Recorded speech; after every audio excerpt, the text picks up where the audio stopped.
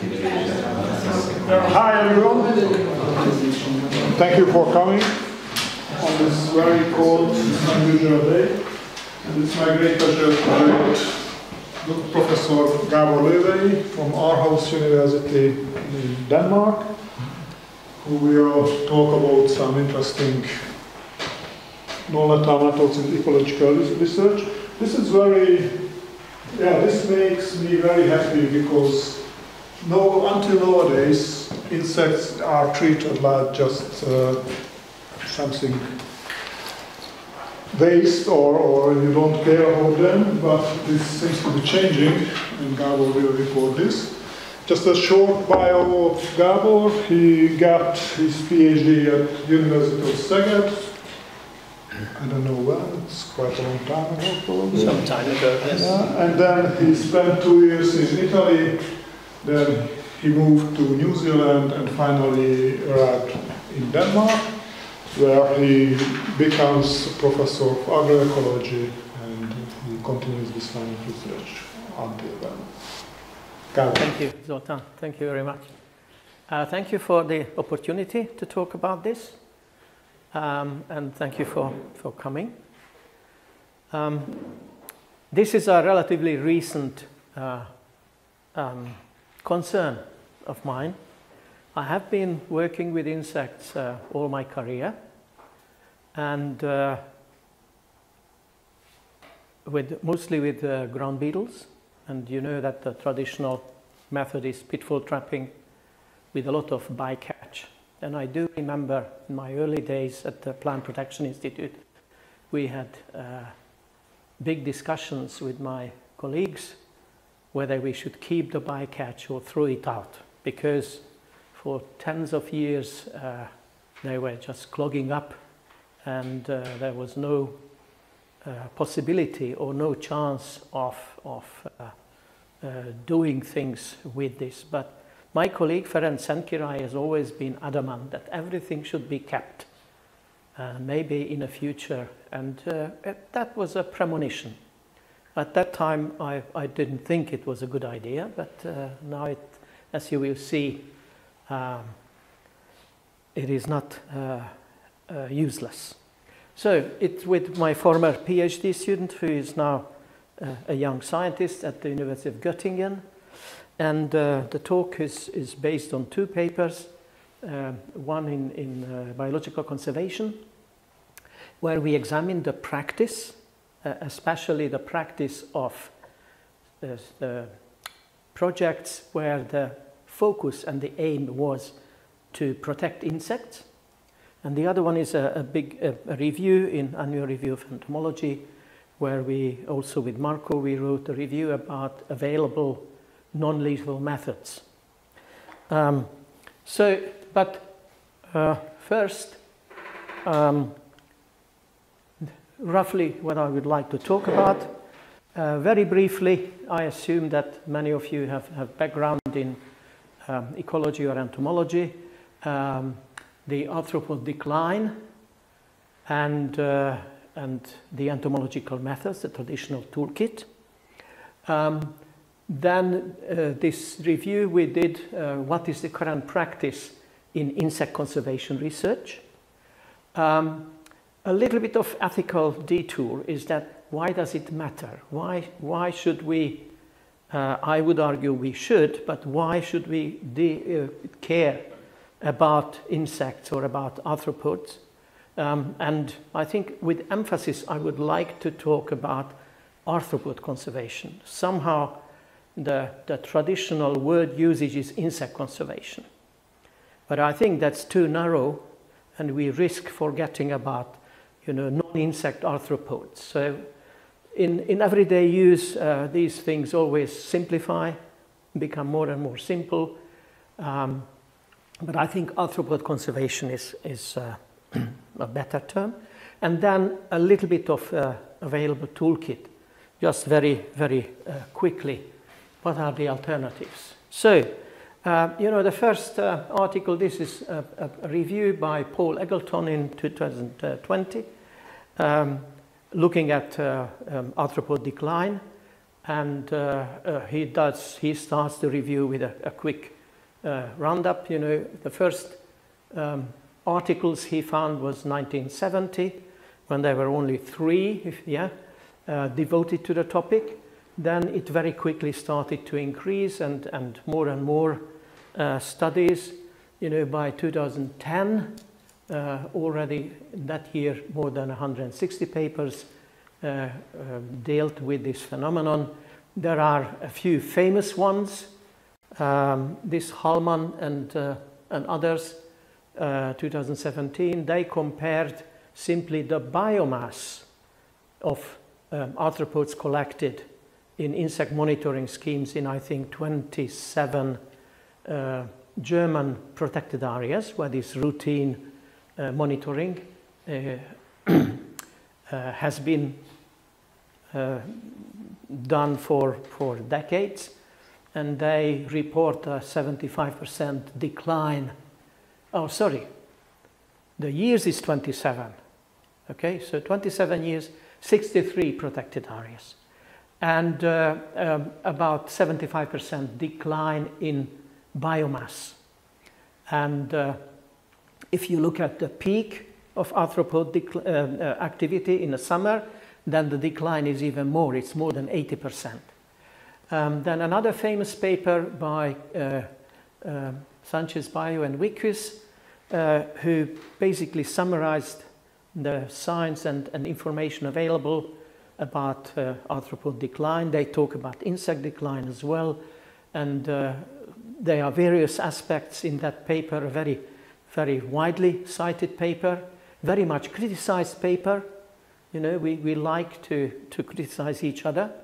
But one of the things they mention, for example, the red lists. You know, arthropods are not represented properly in red lists anyway. But whatever is represented, about 40% of those are in decline. So basically, there are several reasons for this. The PNAS in 2021 devoted a special issue, a section to the phenomenon, and the summary of that is basically, you know, they talk about death by 1,000 cuts. So various anthropogenic impacts, starting from, you see, forestry, large-scale agriculture, industrial agriculture, urbanization. None of them are fatal, but in concert they really have quite an impact. And everyday experience as well. You know, I've been driving from Denmark by car, and now these days I don't have to wash the windscreen. The whole trip can go, and I remember many years ago, even in Hungary, you go from Budapest to Balaton and then you have to clean the windscreen.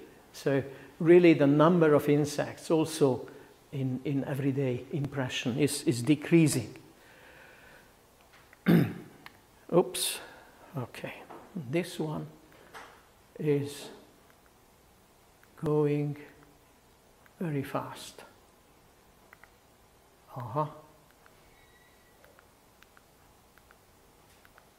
So, then I abandon the more developed technology. No, it's the same.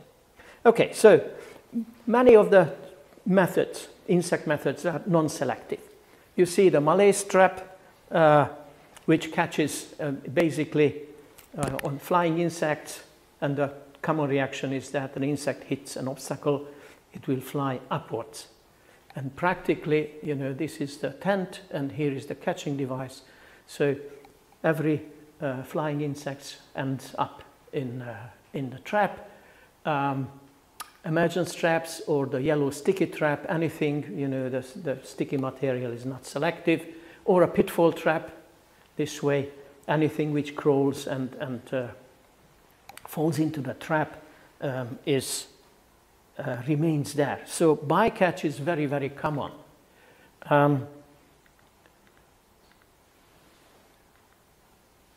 And here is one example. That's from Marco, one of Marco's students last year.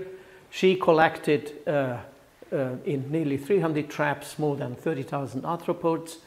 And the target was carabids and spiders.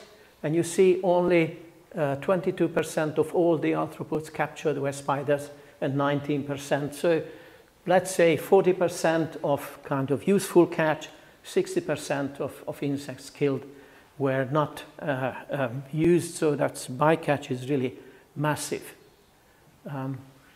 Okay, so there is something wrong with this. Now, okay, so if I do that, again, we'll jump 3. Okay, that's a particular thing. And also when you look at methodological books, like Southwood, insect methods, they don't put any particular emphasis on non-lethal methods. There are some mentioned, but it's just, you know, a kind of silence in that. So the normal toolkit in insect conservation science. Let's see if I do this, nothing happens. If I do this, maybe.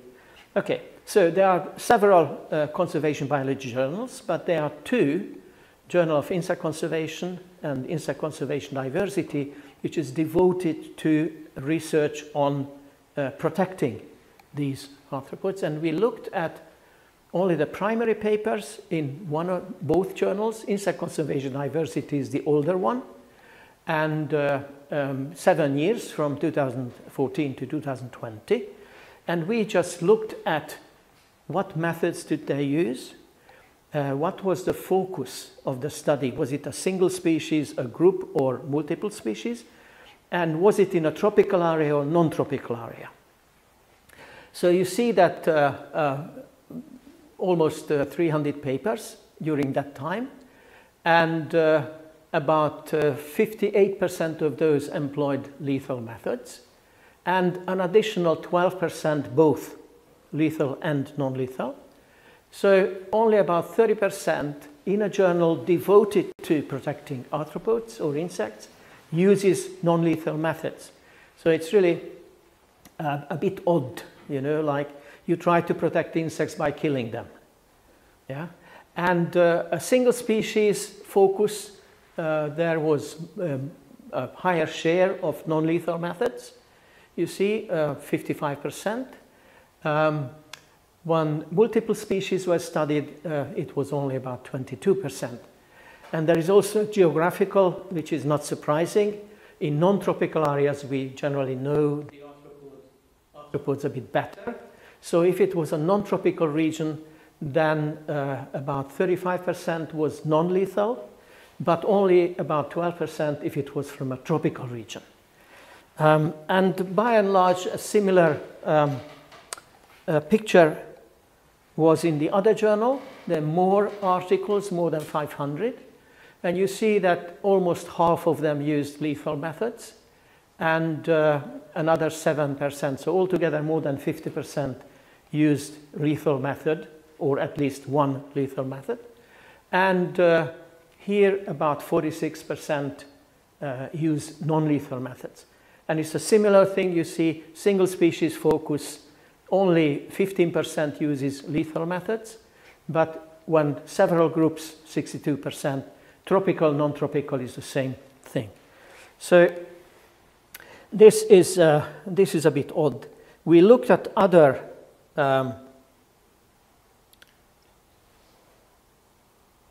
something, yeah, by different orders, and here look at the green color, which is a lethal method, and this funny gray, which is not the same color on the screen, which is the non-lethal method. And here we have the non-tropical versus tropical, and different orders. Dragonflies, butterflies, grasshoppers, beetles, wasps, Hymenoptera, and flies, Diptera.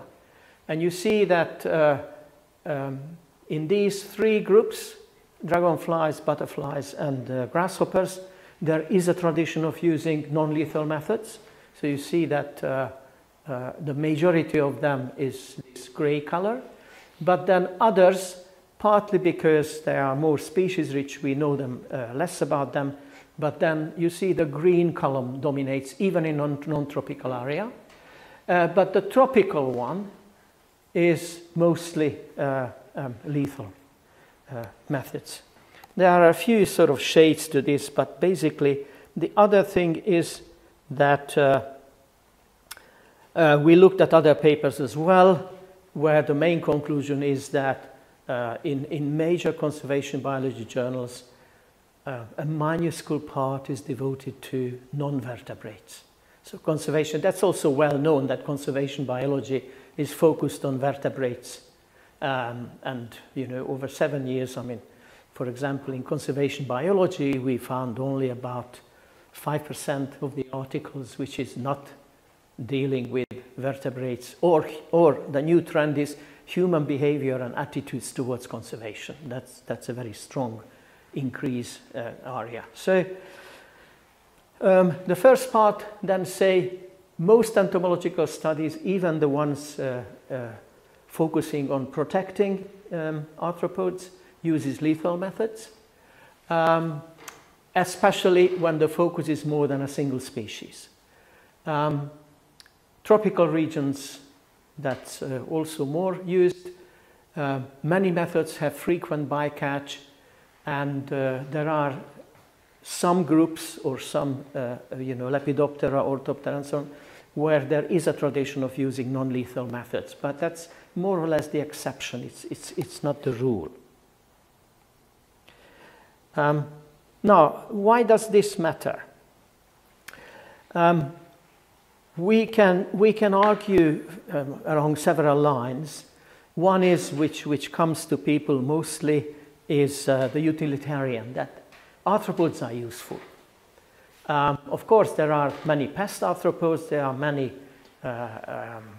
veterinary arthropods, some arthropods also spread human diseases, but they are very, very important in ecological functions. One thing which is very fashionable at the moment is pollination, for example. Most or many of our crops, cultivated crops, are insect or animal pollinated, which means, especially in a temperate region, arthropod, mostly you know, insect pollination. It is declining. I think yesterday I wrote, I saw a paper in Journal of Applied Ecology from the Netherlands, where they analyzed the biology of endangered plants in the Netherlands. And they demonstrated that in the last, I think, since the 1960s, the density of insect or arthropod pollinated plants has drastically decreased in the Netherlands. So that's more a nature conservation concern, but of course there are many other functions, biological control, decomposition, where arthropods are really vital. And this is why Ed Wilson, a very famous evolutionary biologist and ecologist, famously said that it's the little things which run the world, by which he meant that arthropods are essential for proper ecological functioning of virtually any system.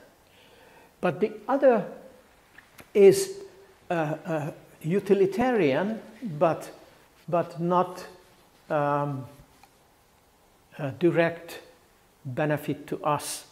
And basically, if we say that the world's biodiversity constitutes a value in itself, then most of those are arthropods. We don't know how many species live on Earth, but we already know that the majority of them, or a large part of them, are arthropods.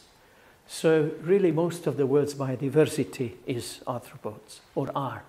These two are actually jumping spiders from Australia. They were discovered not so long ago. So I just cut the photographs because they are really very beautiful. The other one is whether arthropods can be considered so-called ethical subjects. René Descartes, a French philosopher and mathematician, this quote is from him, and he believed that animals are simply machines, and that really has quite a lot of influence even in today's thinking of people thinking and also the language. You know, I mean, we very frequently talk about mechanisms. You know, that goes back to you know, engineering. So Descartes, for example, did dissection of dogs without anesthesia or anything, because he believed that the dog was whining and everything, but is a machine, just reacts to this but doesn't feel pain. Therefore, we shouldn't consider, we need not consider about their welfare or damage or anything, because they don't have interests and therefore they are not so-called ethical subjects.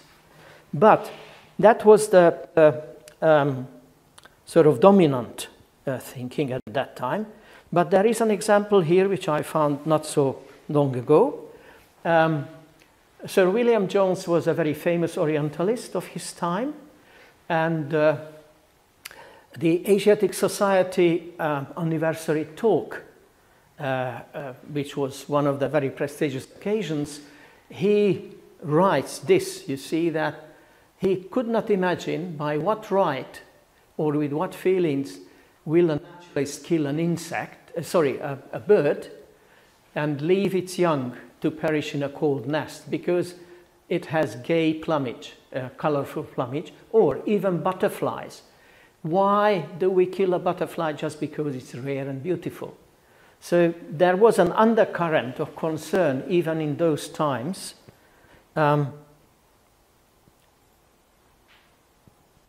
And when you think about these ethical subjects, then there are three criteria. One is that the organism does or does not feel pain. The other is that do they think, because very frequently consciousness or thinking is one criteria that we apply to ourselves and also higher animals. And therefore, do they have any interests?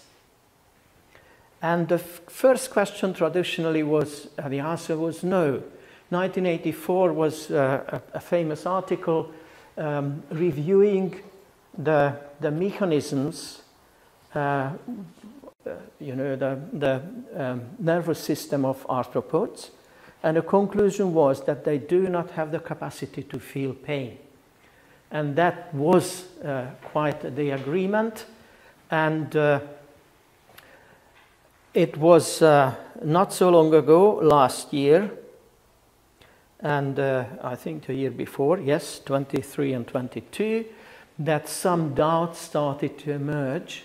There was a re-examination of nociception means feeling damage or feeling an impulse or an effect which is damaging to the organism. And they looked at the molecular mechanisms as well as the anatomy, and the conclusion is, you see that insects do have the mechanisms to feel pain. It's just not the same as we do or vertebrates do. So it's a different mechanism, but definitely they have the kind of physical capability to, because long time ago people argued that, for example, if you do something nasty to a beetle, the beetle tried to get away. So on a behavioral level, it was obvious that it realized, it reacted to a damaging impulse and was trying to save itself or get away from this. But that was not enough. They say they behave as if, you know, they realize, but they don't have the neurological mechanisms. But now it seems that they do. And the other review was in 2013. Now, I have never seen this. Did you see? I didn't touch anything and it went. That's a funny thing. Anyway, so the answer today is probably yes. Arthropods can feel pain. So criterion number one. The number two is, do they think? And one is just a detour. This is not an arthropod that we know, for example, cephalopods have a kind of intelligence now. And even there is a EU directive, you know, this one, which actually recognizes that cephalopods have cognitive capacities. So really, it's not limited to higher vertebrates. And sort of this kind of a retreating frontier, because historically we thought that only humans can think, so to say, and argue. Then they realized, oh, well, maybe dolphins, cetaceans can do that. Cephalopods can do that. So it's more and more groups where we realize that it's not so simple as we believed. But also when you think about arthropods, for example, the spider repairing a spider web. You know, it cannot be predicted where the web will be damaged. So really it cannot be kind of pre-programmed that the spider realizes that this is the place where the web was damaged and I have to do this and that. So it really cannot function in a mechanistic way. So there is some sort of capability of thinking about this. And also, you know, where the bees, if they orient, for example, you know, in the hive, they realize that from a certain orientation point, they, for example, have to move 90 degrees, and they are able to react also in different positions, right? So if the sun is, for example, here, then they correctly identify this angle. But if experimentally the sun is deflected, then, you know, these different situations see that some sort of abstract thinking is necessary for the bee to find the source of, for example, in this case, the source of nectar under different environmental references. Okay, so this sort of demonstrates that insects have, I'm not saying that, you know, one day I don't have to give this seminar and a bee will give the seminar, you know, it's degrees, but it's kind of degree rather than a drastic difference. So the answer for the second is also yes. And the third one, do they have interests? Now, interests are basically, you know, the capacity to avoid damage and to look for conditions and situations which are favorable to the individual. Okay, so an individual has an interest if it can respond to the conditions and then kind of evaluate whether it's positive or negative. Okay, so in that sense, it's very likely that they do have interests as well.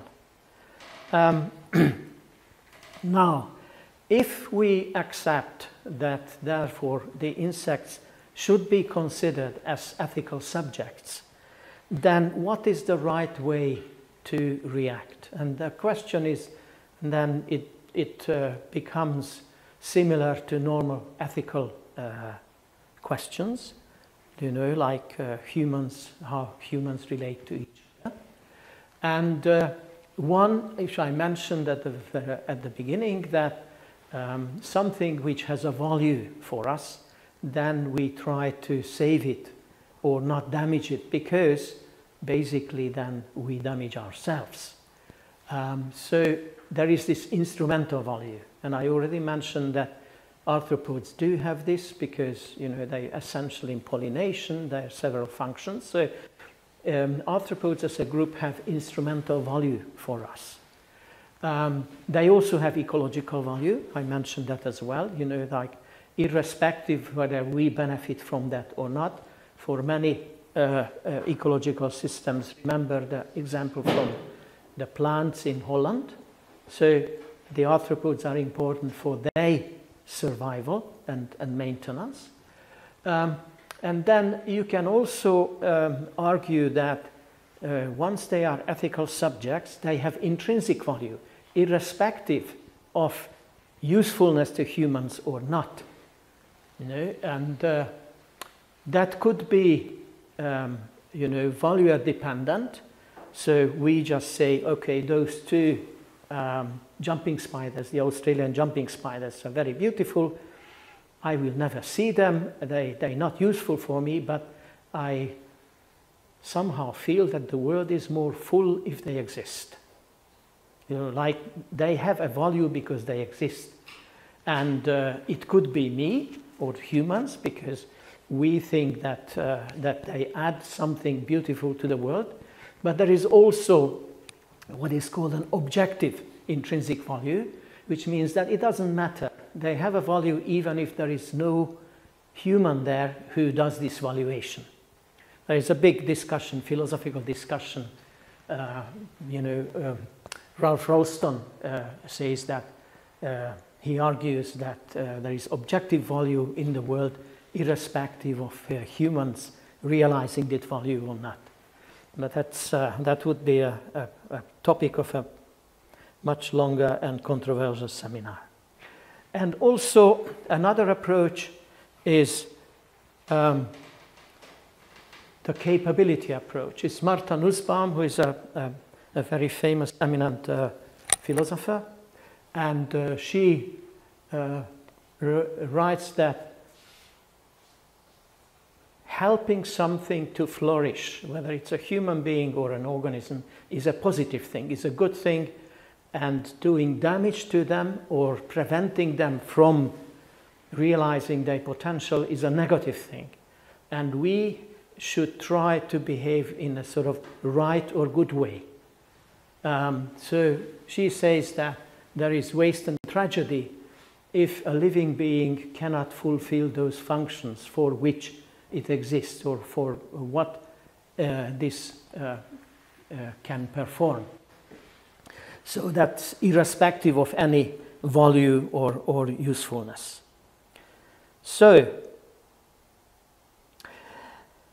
if we accept that, then okay, what shall we do? What are the methods which are available? And the advantages would be that we interfere less with the world, that there is no destruction and no moral burden to this, and also more and more the science is linked, or the public questions the investment in science, and then this connection between nature and people is, we started to realize that if that link is not there, then there will be quite serious psychological consequences and problems for humans. So this extinction of experience with nature will not happen. So there are several possibilities. One is, you know, damaging an organism but not killing it. So, for example, mutilation. So you can collect DNA material from maybe a small part of an arthropod, which is a negative impact, but it doesn't kill the insect. Maybe you decrease the probability of survival, but it's not a direct killing. Another type of method could be that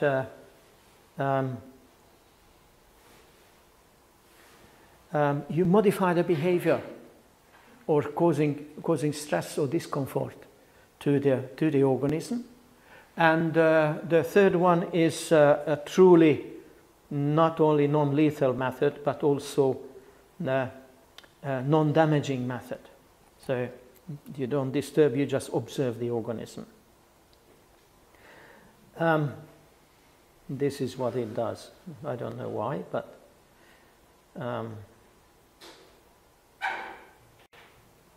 okay, so that was the third one. That's how it goes. So one method is this, which was you know, very well known, and this is a refuge trap where this was done in Israel actually, but we used a similar method in Hungary many years ago, where overwintering insects would crawl into this wrapped up paper, and then you can open it and you can collect or identify the insects, and Marco was doing exactly that. And here is the several hundred arthropods you see here. Most of them were spiders. This was work in Israel, in the Negev desert. But you see that the vast range of different organisms can be collected. And there you can observe them, identify them, and release. Another possibility is using various versions of artificial intelligence. Computer vision is helping to identify photograph or filmed arthropods. You can employ machine learning to identify these organisms. That's very quickly developing. You can also monitor insect sounds, especially Orthoptera. There's quite a lot of experience with that already. Various radar entomology is also has a long history. The resolution used to be rather crude, but also is very quickly improving. And various environmental eDNA, where you can collect frass, you can collect water, and so on, and very quickly the environmental DNA analytical methods are very quickly developing, so you can gain a lot of information about various arthropods without collecting them or even without seeing them. So this review was, I think, in Entomologia Experimentalist Applicata in 2022, where it's artificial intelligence is very fashionable at the moment. There's a lot of discussion about that, and I think there's a fair degree of techno-optimism here. Artificial intelligence is useful for many things, but it's not a panacea. It will not solve everything. But of course, many of the champions, including Tokyo Hoye, who is my colleague in Aarhus actually, he talks about revolutionizing entomology and things like that. I think that's a little bit of an exaggeration, because it can be very useful, but you need to train the artificial intelligence. And in some groups, simply identifying the species is not there. So there is no teaching material. Okay, so that can be an obstacle. So training data sets are not always available. Then for eDNA, for example, you need a good reference database, because otherwise it's useless. And it's not so easy. They talk about this integrating deep learning and molecular tools, but when you start scratching it or ask back, what do you mean precisely? There is a lot of scratching of heads, because it's not so clear. So it's more a wish at the moment rather than reality. So artificial intelligence will be very useful in many situations, but it's not the final solution. The other thing is that instead of sort of damaging discomfort or observing, you can already use the bycatch, the already dead material, which is, again, could be very useful for various reasons. But the thing is that you have to think about it. For example, automated identification or 3D methods of already existing entomological collections that that could be very, very useful for future references. There is also a lot of citizen science initiatives. You know, that these are just various websites where people, even non-experts, can upload their observations, or preferably with documentation. So it's a photograph, or you know, mobile phones are pretty smart at the moment. So, for example, in iNaturalist, you know, more than 50 million observations are available. Most of them are insects, a little bit, not so much, but 10% of them spiders. And this is a very, very valuable resource. And also it's a very good way of trying to engage the public with contact with nature. You remember this extinction of experience is a real risk. So more and more people will be able to, you know, even without expertise, to contribute to knowledge. So, and typically these are non-lethal methods, so you don't damage the organism. And in some cases, you have to think about your research question, because very frequently you are interested in an outcome of a function or a process, not necessarily who did this. Okay, so for biological control, for example, in many situations, you don't want to know precisely which organism is responsible for maybe reducing the density of a pest. You just want to know that if an intervention like planting flowering crops and strips in a field, does it reduce or does it not reduce the pest density, what we want to do? We are less interested in that situation, is saying, is it beetles, is it birds, is it parasitoids who did this? So the sentinel method is one approach which we used extensively, and in fact, if I remember some years ago, Marco was giving a seminar here on the use of one particular method, which is this artificial caterpillars. So where you look at various non-living entities, like this one is a soft plasticine, which looks like a butterfly, it's a butterfly larva, like a caterpillar, and some of the natural enemies mistake it for a prey, so they try to bite it or destroy it, and you can identify that. So you can have some sort of quantification of the effect. And similar thing exists with pollination, where, you know, it's a known number of flowers are exposed to pollinators. You see that here the insects or arthropods cannot reach, so that's kind of self-pollination versus arthropod pollination.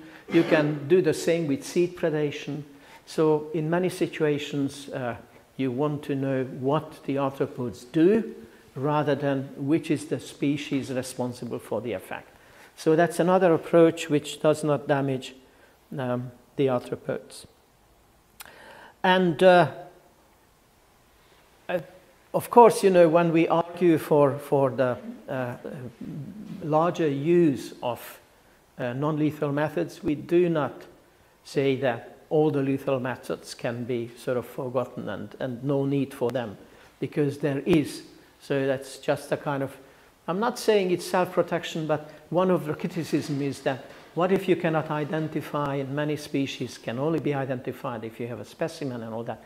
We recognize that, yes, non-lethal methods cannot replace the whole toolkit of entomology, but what is important is to, you know, precisely identify what is your research question. What do you want to know? Are you interested in species richness, or are you interested in genetics? And then you can try to choose the appropriate method, and preferably a non-lethal one, to answer your research question. Sometimes we don't even need a species level identification. There are two papers here where, you know, one says that species diversity can be estimated even by family diversity, so it doesn't need to be necessarily a species level diversity. And you see that sometimes you can try to use a surrogate group to try to estimate the whole diversity. So in some situations you do not need a species level identity. So where does it leave us? You know, the conclusion is that one is, yes, species identification sometimes needs a specimen, but you don't always need a species level identification. It depends on your research question. Think more about the methods. Is a non-lethal alternative available? And if it is, I think it's a good idea. If you have to collect material, you know, then is there a special method to try to catch that group, which is your target, you know, be that a pheromone or a certain behavioral feature? Can you reduce a bycatch, a massive killing? What is the minimum sample size that you need to answer your research question? And if your method will have bycatch, how to make sure that the bycatch can be used in the future? But more, and this is why it's in red, it's something which we need to ask ourselves as well. Is my research question worthy enough to pursue? Not all the questions have to be answered. Somehow, you know, scientists say that information is gold. Whatever I know, it will be useful enough, so I go out and do it. Stop and think that not all the research questions need an answer. So I think this aspect would make us probably also better scientists. So in summary, arthropod decline is happening. We need to convince the population, the non-experts, that arthropods are worth protecting and engage them to help us in that, because scientists only will not be able to achieve arthropod protection or preservation. And then we may argue, and many entomologists argue, that in the course of research, the number of arthropods killed is minuscule. There was a very interesting, a Dutch entomologist wrote me defending the practice of pitfall trapping, saying that in the Netherlands, since 1959, there has been a massive pitfall trapping operation for, you know, it's still running. And I say that they collected 3 million insects or something. But he says, well, actually, when we were driving to the study locations by cars, calculating the number of kilometers and estimating how many ground beetles were squashed on the road, that number is almost 10 times bigger than what we collect and kill. So why does it matter? I think ethically it matters because we cannot convince anyone else saying that arthropods are worth protection, but actually we are exempt. We can do whatever we want, but you have to protect arthropods. It's an impossible thing. No one will believe us. So it's not a numbers game. It's an attitude that we have to show an example. And also, you know, as I argued, that arthropods are ethical subjects. They feel pain. They try to avoid things. And of course, it's a challenge. I mean, entomology's toolkit is mostly lethal methods. I'm not saying that we can just use a non-lethal method. But I think we can develop a lot of these things. And also, it would be a good idea if journals, even the 2 arthropod conservation journals, do not require any justification in the methods, why did a study use a lethal method? So that's really odd. So journals can ask actually not to forbid using lethal methods, but at least the scientists should be mindful of this, and they kind of have to argue why this method was the appropriate one. And also research funding. Funders might, I think it would be a good idea if people should, how to say, justify the use of lethal methods. Because in some cases, yes, that's the appropriate one, but thinking about it, not always, but I think it would be also a good development. So with that, thank you for your attention. Here, part of the presentation is still a number of articles in this, which people can consult if they want, but that was the last one. So thank you very much for your attention, and if you have any questions, discussions, or anything, more than welcome. Thank you.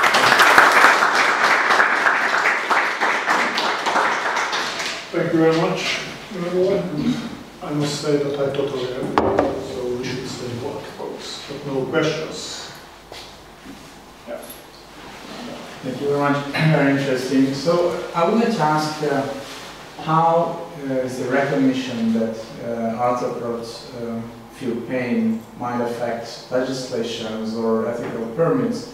So currently in most institutions around the world, if you do some research on vertebrates, you have to apply for a special committee to have permits, but this doesn't involve insects or arthropods in general. On the basis, usually the argument is that they don't feel pain, which I always found completely absurd, because behaviorally, as you said, you can see that they can feel discomfort, and so now it seems to be that it's even scientifically proven. So do you think that it would or it should affect these kind of legislations, and not just like ethical permits for research, but also like general legislation? So for example, in Hungary and in most European countries, we have very strict rules about animal torture, but it doesn't affect insects. So I can torture as many vehicles as I want, and without any consequence. So do you think that it should also involve this legislation? Yes, I think it should, but that's a personal opinion, and I think it will happen. Maybe not as strict as for vertebrates, but probably this is coming. Yeah, but as I showed you, the current consensus. I mean, this realization that the insects or arthropods have the neurological mechanisms to feel pain is relatively recent. So I think it will take about, I would say, 10 years or so until this goes wider recognized, and it will go into any sort of legislation. I think the first one will be that the ethical permits or ethical aspects will be taken more seriously. But eventually, I think it will be. Sorry? Yes, thank you. This was really interesting, and I completely agree with all these points. But I'd like to see some kind of, I don't know if you have the data, some kind of quantification of this insect or arthropod mortality attributed to research, even driving to the field site included that. So compared to, let's say, logging of a hectare of forest or something like that. Like, how does that compare? Is there any data available, or any kind of quantification? I think comparative quantification, I don't know any. So how does it compare, for example, clearing a hectare of forest? I don't think that anyone actually estimated the number or the biomass of insects or arthropods in a hectare of forest and then compare that. Very, very likely, you know, it is probably less.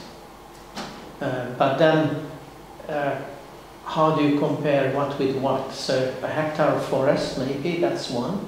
what is the other? You know, is it 1 year's work or a university's work or all the projects funded by OTCA? Sort of, yeah. I don't think anyone calculated this yet. Or even the number of pitfall studies, I guess. Yeah. Whatever it's published, that can be yeah. quantified.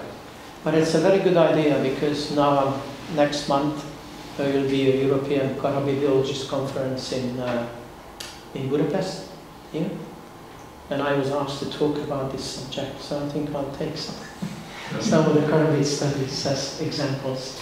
Yeah.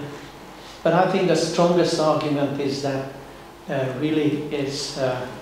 As I mentioned, you know, it's not a numbers game. It's probably more important, the other aspects are, especially the relationship between entomologists and the public.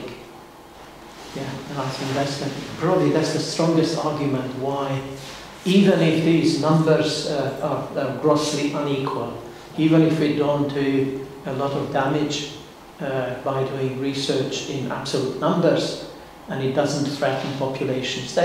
Andras, you probably know that there were some examples where very rare insects were actually exterminated from a site by extensive collections. It did happen, not frequently, but there are a few cases.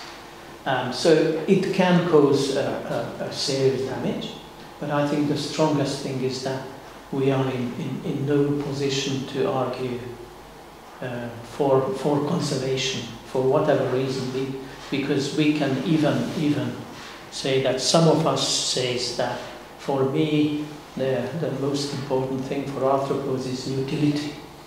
Others say that they are beautiful, and so on and so on. But I think the strongest is that arguing with the public this way or that way, and I think it's very, very important.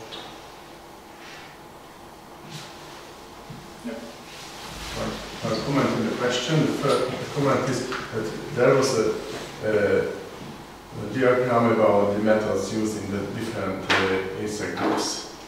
Yes, and for example, dragonflies, we can identify them usually by photo, but in the case of hymenopterans, we should catch and kill them. Sadly. And my question is maybe a bit jokey, but it's not a joke. How do you think when we keep the insects in the lab, do they feel themselves in the prison? So, because I don't like to kill the insects, and it is the reason that I like to work with the live insects. Yes. There is an American organization called Insect Welfare Society. I never knew about them, but they spotted our paper, and so they invited us to give a seminar about this. So we gave that about a month ago through video, and they are concerned, and there are sort of emerging things like insects which are produced for food, you know, like edible insects or for protein, that the conditions how they are kept should be sort of considered, just like with domestic animals, you know, chicken or pigs or others, providing them with hope as much as possible natural impulses and environment, so that we should. They argue that we should consider sort of keeping that, or the conditions, modify the conditions, so that we cause as little stress as possible. Yeah. Thanks. Another question. So you mentioned that you had a personal impression that as you drive through Hungary, there are fewer insects that hit your windshield than like decades ago. So I'm not questioning, of course, the reality of decline of insects. But maybe it's a silly question, but I'm just wondering whether there can be any selection on insects over like several decades of high traffic, so that they avoid the roads. Maybe they just fly higher or something. Do you think that is possible? I would say it's not impossible. I've never thought about this myself, but I haven't done research in this, and I'm not aware that anyone did. But it's a good question. It's possibly worth worth answering or studying. But some behavioral reactions, you know, like I know that, for example, when a ground beetle frequently is walking and it hits a path, then it will frequently turn away. But that's, I'm not saying that it does, because realizing that crossing a road is dangerous. But I'm not sure. It's answering in words. So there's a study in birds showing that in swallows the wing shape has changed in the past decades probably due to action due to collisions with cars. Mm-hmm. So this kind of evolution is happening. Mm-hmm. Yeah, I mean it's not unexpected. The wing is becoming rounder. Yes, because exactly. It's easier to maneuver. It's becoming rounder, yes. Yeah. Uh-huh. Yeah. So it's not impossible. Yeah.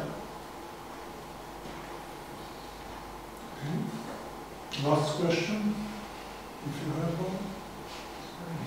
No? Thank you again, Carlo.